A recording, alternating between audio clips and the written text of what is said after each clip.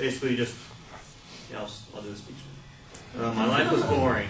I just graduated from high school and was looking to start college. The thought of 4 more monotonous years of school was sickening. I decided a change of pace was due. I joined the Army and decided to go to airborne school. It's not as simple as that, though. You have to go through basic training, communication school, and then you actually get to go to airborne school. So in April 2007, I finally did all that and arrived in Fort Benning, Georgia. The first lesson you learn actually, is to not land on your head. Unlike traditional skydiving, we do not have the ability to maneuver the parachutes to land on our feet.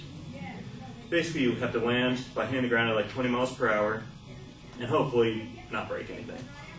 The goal is to land feet, calf, thigh, butt, and back. But I usually just end up going feet, butt, head. That usually hurts.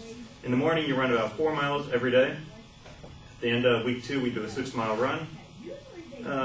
During the second week, we jump from a 250-foot tower, more like a Disneyland ride. Basically, they hook you up to a parachute, lift you up, 250 feet obviously, and drop you, and hopefully the wind doesn't blow you back into the tower. So I actually landed that successfully. And the final task before you jump is you have to put on all your gear and then run down to the actual jump site.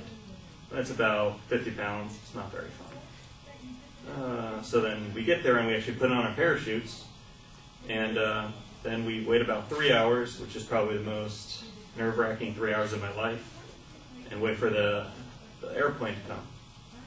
So we get on the airplane and basically fly around for about an hour, even though where you jump is only about 2 miles away from where you're going to take off from. So they just want to get you used to flying around for a couple hours. And then 10 people before me jumped, and so it was really nerve-wracking watching them jump out. And then we got the commands to stand up, hook up to the static line, and then about 5 minutes later, the door opened and we all jumped. Basically, I jumped out, parachute opened, and landed safely without breaking any bones. Yeah.